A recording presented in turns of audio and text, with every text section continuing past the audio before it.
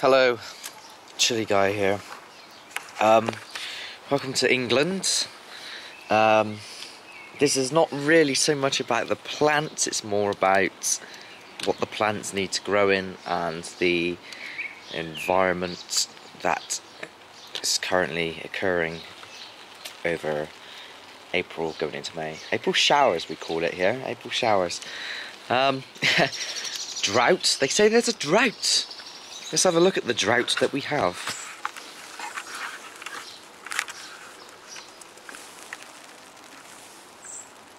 Not much of a drought. Here's my issue. Now this one here, I've moved this one just over here now. It was over there and it had fallen over, so I moved it here about 15 minutes ago, and already it's filled up with water.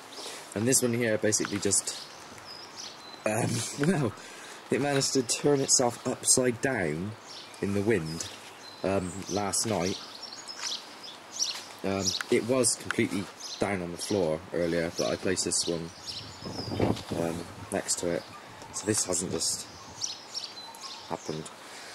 I have an issue.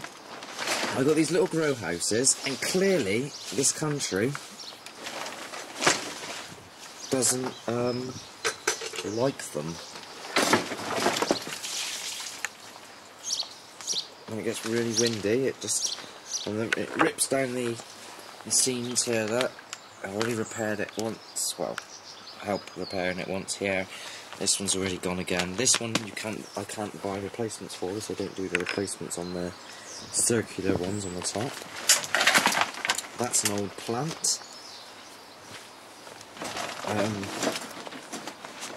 Yeah, this it's not good. It's not good at all. If you have a look, it's actually rusting down inside there now because the water's gotten into it. The thing that was holding it down there and there, it got completely snapped because it ripped it off out of the ground where it was quite a strong wind last night, and that was, yeah, not so good. This one here is also fallen over, but it's less damaged actually on the plastic, but the rest of it is like this plastic's gone, it's knackered. This one's going also, as you can see, rips down the side there. Cannot grow really in this type of weather. It's terrible. I did test one of the tomato plants out here just to see what it would do. It's one I didn't really need, and it's completely toppled over, and it's being crushed currently by the grow houses. So yeah, not very good. So I'm gonna put these up, and if anyone's, I mean, I've tried everything. That one there, I've tried putting.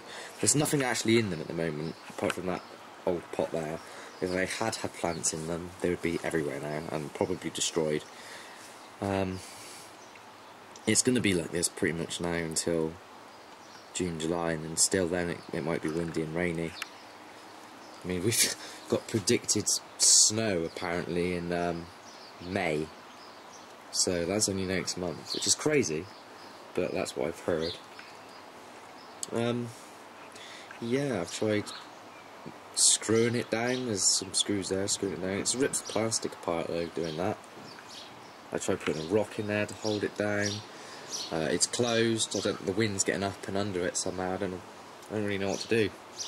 I mean, the winds here have taken fences down before, so I mean, that trellis thing there is a new one because only a few years ago it completely ripped that apart. So yeah, I might just have to put up with it.